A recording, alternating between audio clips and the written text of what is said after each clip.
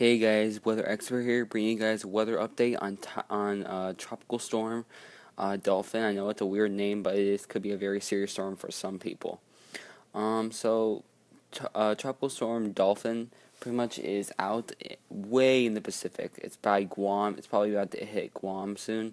It's gonna hit it as a pretty beefy tropical storm. Probably produce a lot of rain, not a lot of waves, but you just never know because these systems can turn deadly. You know these systems. So as we look at the satellite imagery, you can see it looks like a classic developing kind of cyclone. You can tell it has that nice curvature. It's gonna start strengthening pretty bad. And we look at the model of amount of vorticity, pretty much as soon as it loads. All right. So you can see this is NOAA over here by the Philippines, and then down to the south, there's a little chain of islands right there. And as soon it starts to strengthen into probably a typhoon. Yeah, probably a typhoon right here, and it starts moving. It starts getting really, starts really strengthening, and it starts impacting some of the islands over there.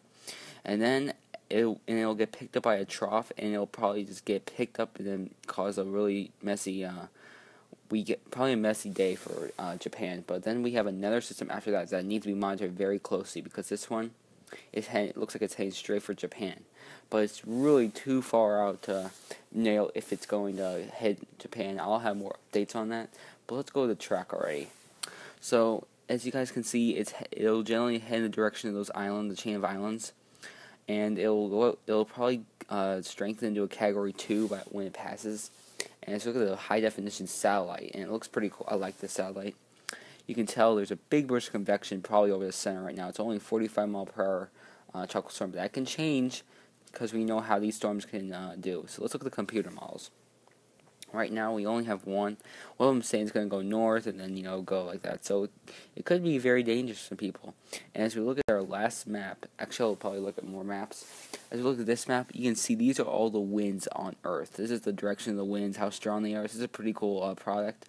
Definitely encourage you guys to go check it out. But you guys can see the bands are just forming into the center. And it looks like it's 50 knots right now. The center from this particular map, it'll generally head toward the west probably. West northwest probably, and I'm gonna go back to the model. I want to show you guys how strong this thing could get.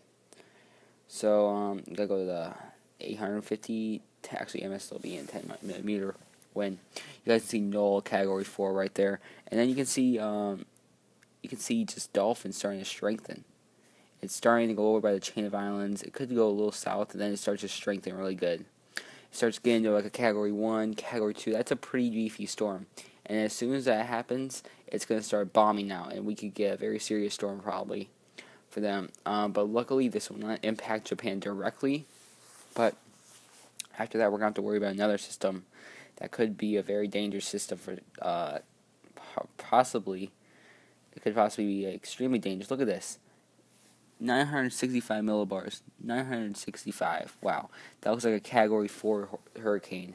That typhoon. That looks very dangerous. I'll have more updates. This is still far ways out, but models are hinting at this. And as we look at the stimulated IR satellite, you guys can see what I'm talking about. Look at this storm. That storm looks like a really dangerous player.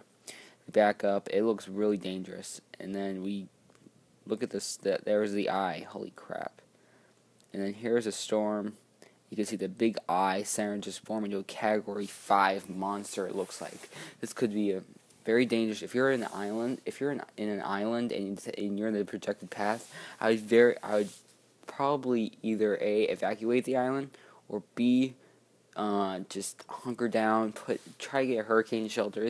Could be a very dangerous storm for some islands. Not going to directly hit Japan, as you guys can see. It's just going to turn out to sea, but it's going to cause a wavy weekend, pretty much. I think. No, it's a weekday. Whoops. But yeah, guys, that's great. Hope you guys enjoy this deep analysis. I'll be coming out with more soon about the Atlantic hurricane season. But yeah, guys, I'll see you guys in the next video. Peace out.